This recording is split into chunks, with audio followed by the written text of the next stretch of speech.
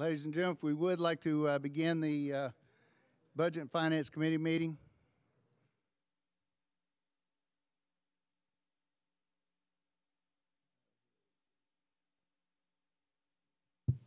Before we begin, Councilman Pulley, I think you have an introduction for us. Yes, thank you. I appreciate a moment of personal privilege here. I just wanted to introduce a young man who has come with me and is going to be with me for a couple weeks before he takes off to China. This is Grady Singleton. He's one of my old Eagle Scouts who's been with me since the day he joined the Cub Scouts, and he rose through the ranks, just finished his degree at Vanderbilt, and now he's off to China after he finishes saving the world in the next 2 weeks with us. So, Grady Singleton. Thank you. Glad to have you, Grady.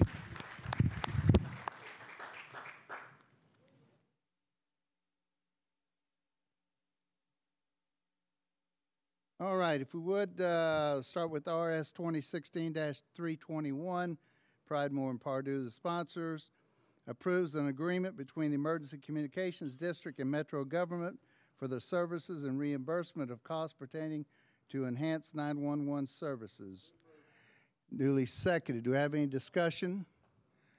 Seeing none in the queue, all in favor? Opposed? Resolution passes. RS 2016-322, Pridemore Pardue sponsors, approves an intergovernmental agreement between the United States government and the Nashville Fire Department to allow billing to Medicare for ambulance services. Duly seconded. Any discussion? Councilman Mendez. Thanks. I'm just wondering whether we could get maybe from the administration a brief description of this resolution, and then I'm probably going to have a follow-up question of the way I read the attached contract. It read like Metro is going to be submitting to the federal government for Medicare reimbursements, and I'm curious whether we've got experience doing that. We have someone from the fire department here if you'd like to. For years. It's nothing that is new. We just have to do the agreement every single year with CMS. And as part of that agreement, it's for all the ambulance services that we provide. So for every ambulance that we send out on the road, we bill either an insurance company or the patient for that service. And this allows us to bill Medicare for that service, and they require the contract every year. Thanks very much. Appreciate it. You're welcome. Seeing no others, all in favor? Opposed? Resolution passes.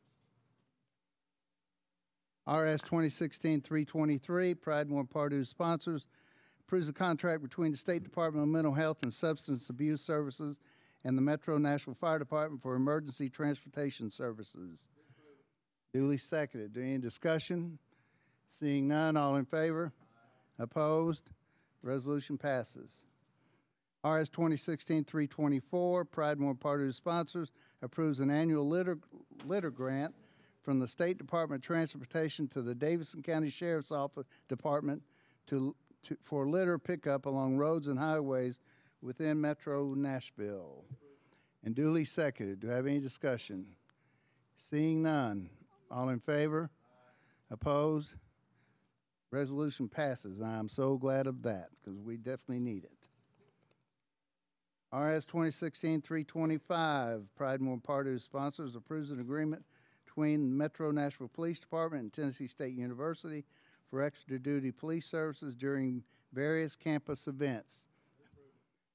Approval and duly seconded. Any discussion? Seeing none, all in favor? Opposed? Resolution passes.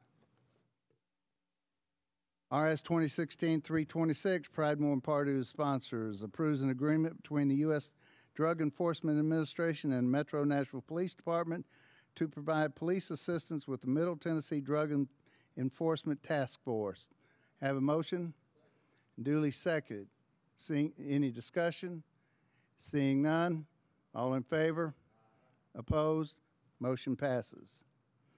RS 2016-327, Pridemore and Pardue sponsors, approves an application for the Edward Byrne Memorial Justice Assistance Grant from the United States Department of Justice to the Metro Nashville Police Department for equipment and supplies for direct support for basic police in-service and specialized training.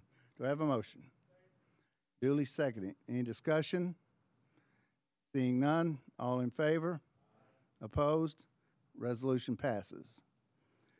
RS 2016-328, Pridemore Party sponsors and approves an amendment to a grant from Tennessee Department of Finance Administration to Metro Police Department to support mental health services and criminal justice system advocacy to victims of violent crime. Duly seconded. Any discussion? Seeing none, all in favor? Opposed? Resolution passes. Resolution 2016-329, Pridemore and Henderson's sponsors, approves a grant from the Tennessee State Library and Archives to the Nashville Public Library to provide library services and materials for the disadvantaged. Motion. And duly seconded. Any discussion? Seeing none, all in favor? Opposed? Resolution passes. RS 2016-330, Pridemore and Henderson sponsors, approves a Library Service and Technology Act grant from the Tennessee State Library and Archives to the Nashville Public Library to purchase Chromebooks and peripherals for library consumers who lack technology tools. Do I have a motion? And duly second. Any discussion? Seeing none, all in favor? Opposed? Resolution passes.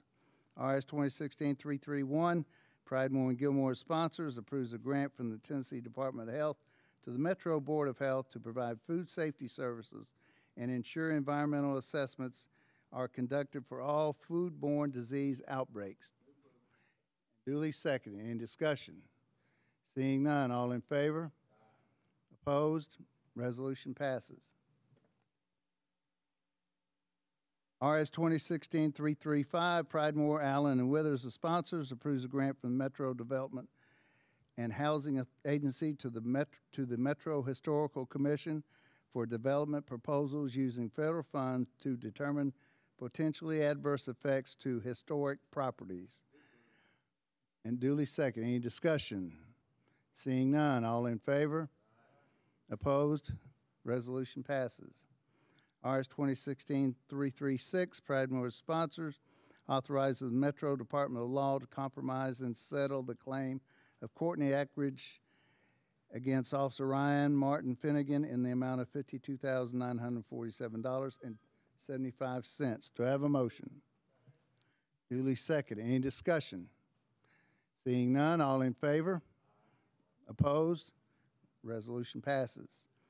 Bills on second reading. BL 2016-302, Pridemore, Allen, Elrod sponsors, grants a franchise to Tennessee Backhaul Network LLC to construct, operate, and maintain a telecommunications system within Metro under the provisions of Metro Code of Laws.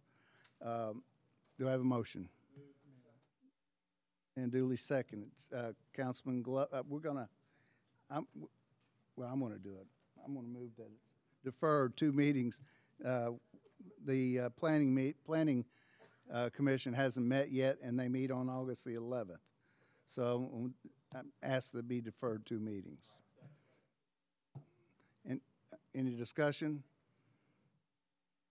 All in favor? Opposed?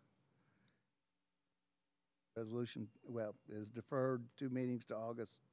The first meeting in September.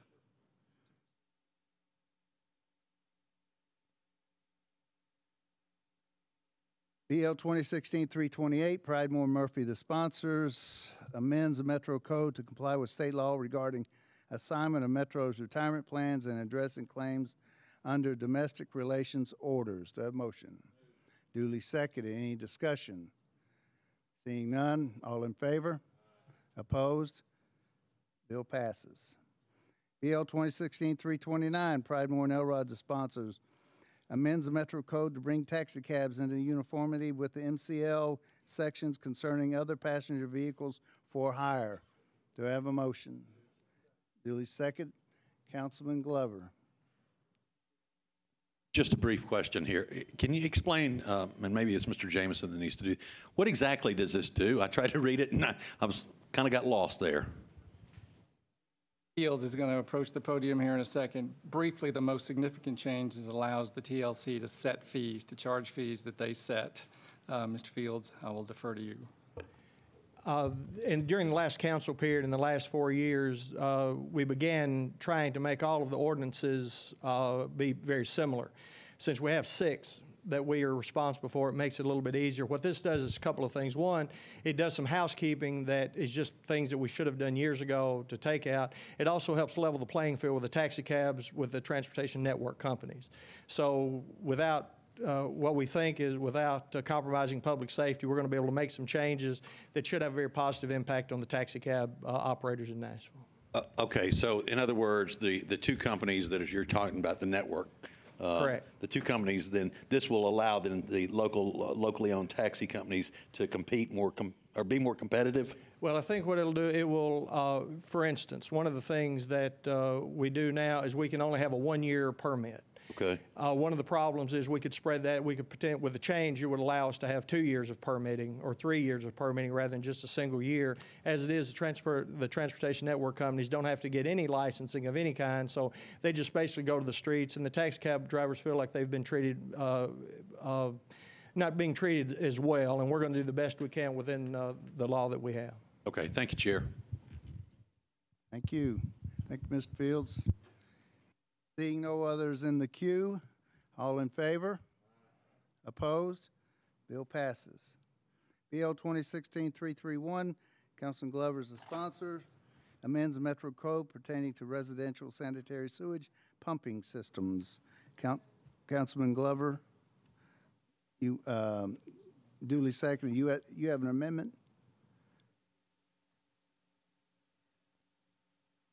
Mr. Jameson, I don't know. Do you want to explain, or do you want to have Water explain the amendment? It's really pretty simple. It's just more of a housekeeping, I think, than anything else. Right. It just makes clear that the fee applies per residential connection. That's all. Okay. So I would move the amendment. Okay. And duly second. Any discussion on the amendment? All in favor of the amendment? Aye. Opposed? Amendment passes. Moved as amended. Any discussion on the bill as amended?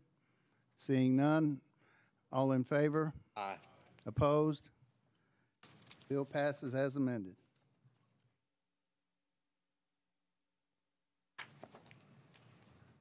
BL 2016-333, Pridemore, Elrod, and Hager are sponsors, authorizes Metro to accept a donation of $50,000 from MAPCO Express Incorporated for the purchase of modifying traffic signals at the intersection of Robinson Road and Merritt. Duly seconded. Any discussion? Seeing none, all in favor? Aye. Opposed? Bill passes. BL 2016-334, Councilman Mendez and Allen, amends BL 2015-1281, which authorizes Metro Development and Housing Agency to accept payments in lieu of taxes from its lessees operating low-income housing tax credit properties and revising the program for determining qualifications and eligibility for such payments. And duly seconded, Councilman Mendez. Stand by. All right. Thanks. With a brief explanation, I'd like to move to defer this one meeting. This bill is trying to do 2 things with the pilot program that started last year. One, it would increase the cap from $2 million to $2.5 million. And then the second thing it would do would be to expand the planning process to include the planning department. Right now, we need Metro Finance to tell us that there's room under the cap, and MDHA comes and tells us that the location is a good location for one of these projects. The amendment, or this bill, would change that to add planning to the mix to make sure that in addition to it being consistent with MDHA's comprehensive plan, that the location would be consistent with Nashville Next. And I've been asked by MDHA to give them a little bit more time to work out that coordination mechanism with planning. So that's the reason to defer this for one meeting. Okay. Any discussion on the deferral? There's a motion on the floor for one meeting deferral. All in favor? Aye. Opposed? Motion passes for one meeting deferral. BL 2016-336, Councilman Glover allows a local business preference on competitive bidding and to allow matching of low bids. Councilman Glover, you move for approval? And duly seconded. Any discussion? Councilman Pulley. Yes, maybe we can get the sponsor to tell us a little bit about what this bill intends to do. Okay, he wasn't in the queue. That's why. Councilman Glover. Okay, thank you. Mr. Jameson, I'm going to ask you, if you don't mind, to kind of explain it. I'll give you the background of what brought me to filing this. There was a company here in town that we did not award a bid to that was considerably less money. And first of all, I think we need to try to do business with local business if we can, if it's ever possible. Second of all, I think it's our job to protect the taxpayers and not spend more money to do the same job than we have to. And so that's what brought me to filing this bill. So with that, Mr. Jameson, I'll let you kind of explain the legal mechanics of it. The mechanics of the bill is that during the procurement process, the board would be required to accept the bid if there is a low tie bid by a local, that is Davidson County, business vendor. It would also allow the bidding entity to express in its initial submission that it would be willing to meet the lowest responsible bid if he's not the low respondent. That's mechanically what applies. The legal terrain is dicier. The courts of appeals, Supreme Court, have typically expressed decades-long objections to local bidding preferences. What they admonish local municipalities to do is to have flat, neutral bidding processes. What happened was that in 2013, state legislation that essentially said the same thing in Title 12 was amended, wholesale amendment, and there was a section that expressly prohibited state agencies and local governments from applying bidding preferences. They eliminated local governments, and now it only applies to state agencies. What Councilman Glover has done is to deftly thread that needle to submit this, what is arguably a legal bidding preference, but it is incumbent upon me to tell you this sort of legal terrain that has existed. I should also mention that there was an AG opinion in 2013 that expressly prohibited the application of local bidding preferences, but two exceptions to that. Number one, that was applying an act called the Municipal Purchasing Law of 1983, and Metro is exempt from that particular law. Secondly, the AG opinion is just that. It's an opinion. It's not binding authority. So this gets at the issue of awarding local companies when in conflict with out-of-state companies. Is that what I'm hearing? If it is tied, at least tied for the bid, then you would go with the local provider as opposed to an out-of-county bidder. Local being defined as Davidson County. Define tied. Does that mean if the local bidder is $1 higher than the out-of-state bidder, then this does not apply? Right. If there's a distinction between the two, the procurement board goes with the low provider.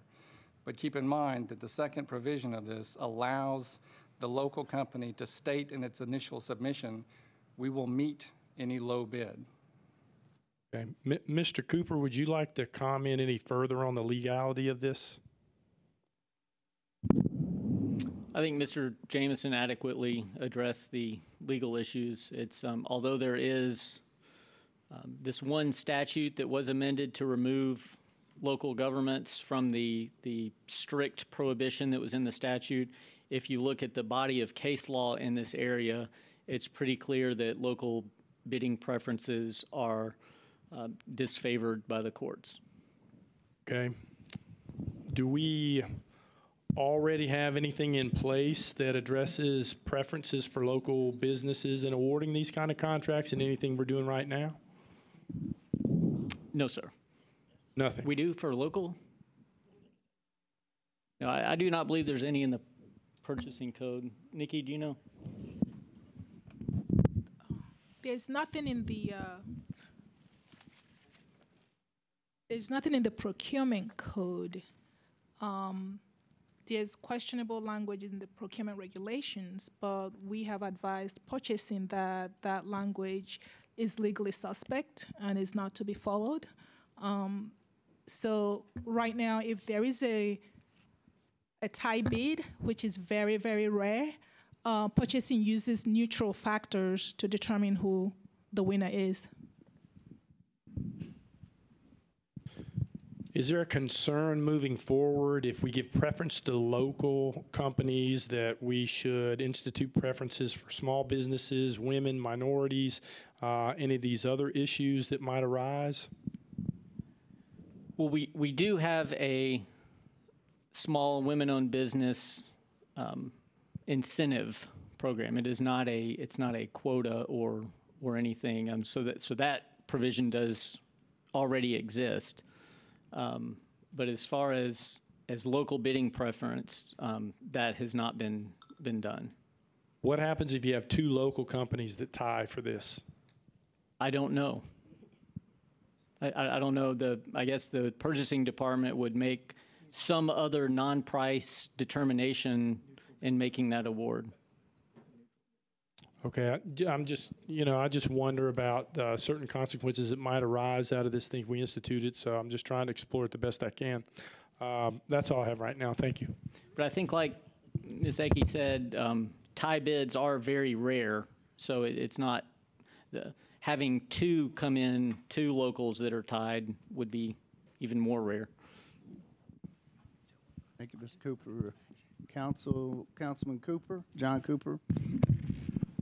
Thank you, Mr. Chairman. I was wondering if somebody was here, and I appreciate the discussion very much, to walk us through a little bit the procurement process. So price is clearly not the only criteria in awarding contracts. What are the other factors, and how are they evaluated in scoring bids? Okay. When there is an RFP process, and that's different from a standard invitation to bid, an ITB, which would be just generally low cost. That's how those would be awarded. But for an RFP process, there's a total availability of points of 100 points. Typically, those points are assigned based on different categories, and those categories generally include qualifications, scope of work, cost, sometimes a small minority business component, and experience. There's usually 3 to 5 categories. 4 to 5 categories for each RFP. Then you would have an evaluation committee assigned to review and evaluate all proposals submitted. And the award would be given to the company or provider that provided the best overall proposal to Metro, not necessarily an individual component of the RFP. So whoever got, let's suppose you had 100 points available and the highest score was 95, the bidder with the 95 points would get the award. So is local employment one of the factors which you could get points? Not today. Not today. And how would one change that if the mayor and the council wanted to change that? Would that be an ordinance that would change that? I'll have to defer to John. I mean, as far as the categories of assignments, I think that's pretty much up to the purchasing agent, unless there is some specific component that may be contrary to law, and then the legal department would tell us whether or not that was a select criteria that we could add. Did you want to add something? And we think that a local bidding component would not be consistent with the law. So if you gave points for being a local provider, there are the same legal concerns with that. Well, this is less a local provider than who is performing the work, just local jobs. I mean, maybe we're saying sort of the same thing, but it's a difference. But it could be an out-of-state general contractor in effect, but who is agreeing to hire local people. It's back to Proposition 3, really, in terms of scoring an application. with a local employment perspective. I don't think that's part of this, but Okay. Right, that's not part of this, and like you said, with the Amendment 3, there is the state law in place now that says that we cannot require any kind of local workforce component in our contracting. But could you score it in this points evaluation? Well, but if you were awarding the contract based upon the scoring, then that's essentially doing the same thing. Okay. All right, thank you very much. Council Lady Gilmore. Thank you. I appreciate Councilman Glover's spirit. I was looking at the part about the lowest bid part, and I wanted to see if Mr. Jamieson could just speak more to that. So you have to be the local bidder and have the lowest bid, or? No, what this would allow is that in those instances where you are the low tie bidder, you've tied with, let's say, an out-of-state vendor. If you're the local provider, then this ordinance, if passed, would allow the procurement board, would require them to award that favorability to the local vendor. So a tie goes to the local business. I got you. I also had a question, something that I heard recently, someone shared with me. What happens when we have lower bids and a person is awarded that contract, and then after they are awarded that contract, they realize that everything was not a part of the total bid? So in other words, they still had to go, even though it was awarded, they still have to kind of piece in bids or bid on certain things that the review committee was under the impression that they had given the bid for and someone else had lost that bid. What could you explain? I think two things. I may defer to Talia on this, but historically what they will do is, A, make note of that bidder's bidding history. So if he submitted bids that proved to be inaccurate previously, they recall that. Secondly, they typically have recall provisions within the bid. That's reluctantly pulled, I believe, but I'll defer to Talia to see where they go from there.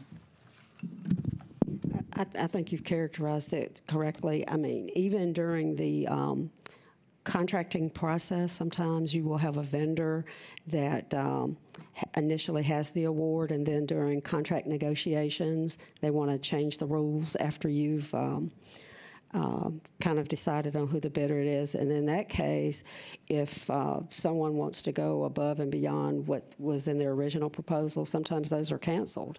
And then you go back to the next bidder to start renegotiating with that second vendor. So it can be complicated during those negotiations. Okay, thank you. Okay, and then let me pull it back to that. I just wanted to get some follow-up with that. So how is it a way, because I see what Councilman Glover is doing, that we can make it legal but somehow give, I guess, could we do goals? Is there a difference between having goals for a local bidding provision versus what's here so that we can make it, or?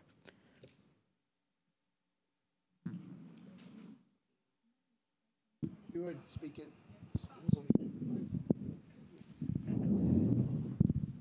Goals are just aspirational. It's not a preference. So one is not awarded a contract just on the basis of goals.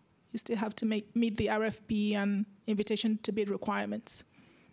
And the scoring is not based on local presence.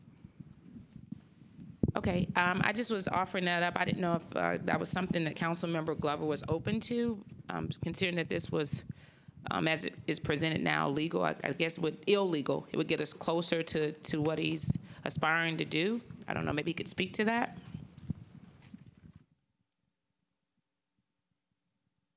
Councilman Glover, would you like to respond to that? Yeah, I think that, and Mr. Jamieson gave me several options of what was available. And Mr. Jamieson, I don't want to speak on your behalf, but this is the one that we felt like was the most viable, if I'm not mistaken. Correct.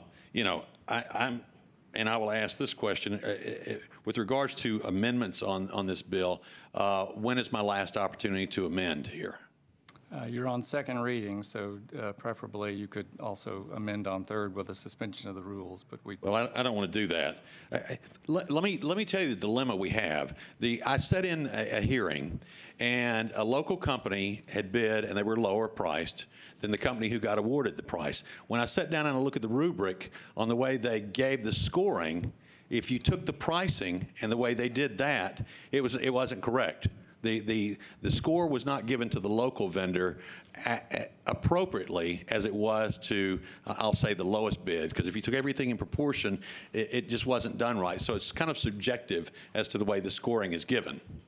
And that's what prompted this bill. First of all, I want to be legal, and I want to make sure we do it correctly, but also if we've got local businesses that are employing people locally and they have a lower bid, then I certainly think that we need, and they're qualified to do the job, then I certainly think that we need to be giving them the bid. And so that's what prompted that. So, I mean, Mr. Jameson, I'll leave it up to you. If I need to defer one meeting to come back and work on a little more language, I'm happy to do that. I'm not interested in lawsuits, as I've said before. But I am interested in fixing a problem where we're saving taxpayers' money.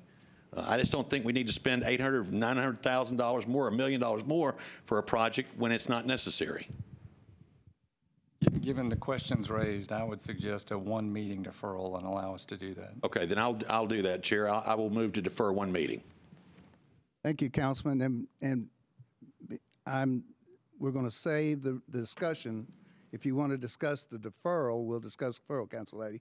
Otherwise, we'll save all the discussion for the time it's brought up again. Yeah, I did. Okay. Is that okay, Mr. Chair? Yes, yes, ma'am. Yeah, and I was just really listening because I do like to listen. And so when I was listening to Councilmember Glover, it seemed that he had an issue with the rubric as well. And I was just saying maybe that is something that we need to review or maybe take that into account as we formulate the bill. That was going to be my only comment in listening to what he had to share. It seemed like it was an issue with the rubric as well. And Council Lady, I think you're right. When you said that, that's really what kind of prompted me to think about that, and that's why I'm really open to deferring one meeting to try and sit down and see if we can nail into that a little bit better. Thank you, Chair. Thank you, Councilman. Are there anyone that wish to speak about the deferral? If not, the motion is a one-meeting deferral. All in favor? Aye. Opposed? Meetings defer. The bills defer one meeting. Seeing no other business on the agenda, that concludes Budget and Finance Committee.